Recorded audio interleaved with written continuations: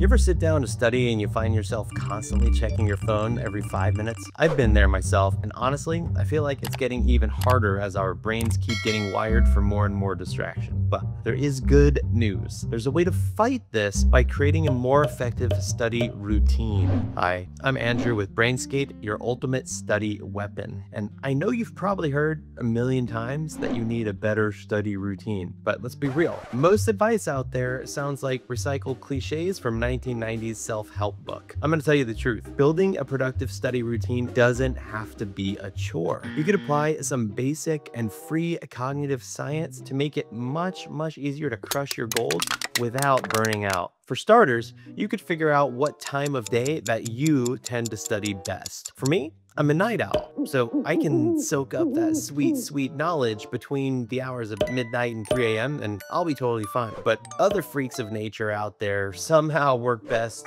in the early morning, channeling that sunrise energy or something into your studying, while lazy asses like me are still hitting the snooze button. Whatever is the best for you is the time that works best with your chronotype. Of course, you might have so much to do that you really need to study at many different times throughout the day. But here's the key. Once you have a better sense of your peak productivity time, you can schedule the deep work for that time and then set up the light work for other parts of the day. For example, if you're writing a big paper, you could do all your outlining and strategizing for your argument during the peak time when your brain is sharpest. Then later, when your brain is in more of a fog, future you can just fill in the actual writing of one little section of the outline at a time in smaller increments of time that don't require as much focus. Another example is if you're studying for a test. During your peak focus time, you could spend your time making digital flashcards in Brainscape, even using AI to make them even more easily, so that future you can just study a few flashcards at a time later on your phone when you only have a few minutes to focus at a time. The better that you're able to identify which parts of your work are going to require longer stretches of deeper thought and which parts that you can do in just a few minutes at a time, like while you're riding a bus or watching TV or exercising, the better you're going to be able to study. Which brings me to the next tip, which is to create a productive physical study space. If you're in a deep work session, for example, you might want that space to be something quiet and austere, like a library or your dining room table. And you're gonna want to set up the environment for success in advance, like having water and healthy snacks already prepared, and maybe putting your phone in a different room if you can, or if you need your phone to study, at least putting it in airplane mode or temporarily locking yourself out of social media messaging apps to avoid temptation, whatever you need to do. If you're in a light work session, in contrast, like if you're just studying your digital flashcards in the Brainscape mobile app, these things might not matter as much, since the whole idea was to have prepared your light studying in advance for those 5-minute sessions spread throughout the day when you don't have to be as focused. Again, the most important thing is to have previously identified and separated the deep and shallow parts of your work so that you can more effectively customize the time and place that work best for each type of effort. If you like this advice, be sure to subscribe. Check out the Brainscape Academy for tons more wisdom on optimizing your learning and productivity. And of course, remember to check out the Brainscape app itself for the ultimate study weapon. Good luck out there.